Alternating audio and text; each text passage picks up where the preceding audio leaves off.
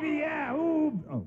105 WAVA. It's Big Don O'Brien. And we've got Washington's best new music first. That's Seduction. You like that song. Seduction. I saw you moving. Yeah, I was getting down to it. It takes two, baby. Which reminds me, I'm going to ask you where you learned about the facts of life. That's going to be our question of the day. Really? How you learned and where. Wow. Yeah, that's coming up later on. I'm going to find out. That's kind of an interesting question. Yeah, so just remember. Okay, I'm sure you do. Where you learned. Remember or what? Yeah. Practice or?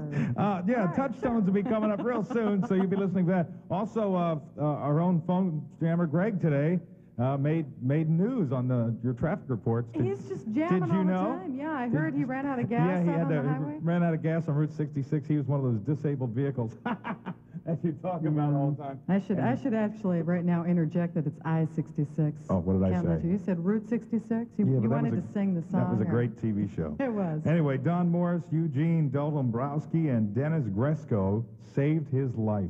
Get out of here. They saved his life. They came out, when they got done laughing at him, they gave him some gas.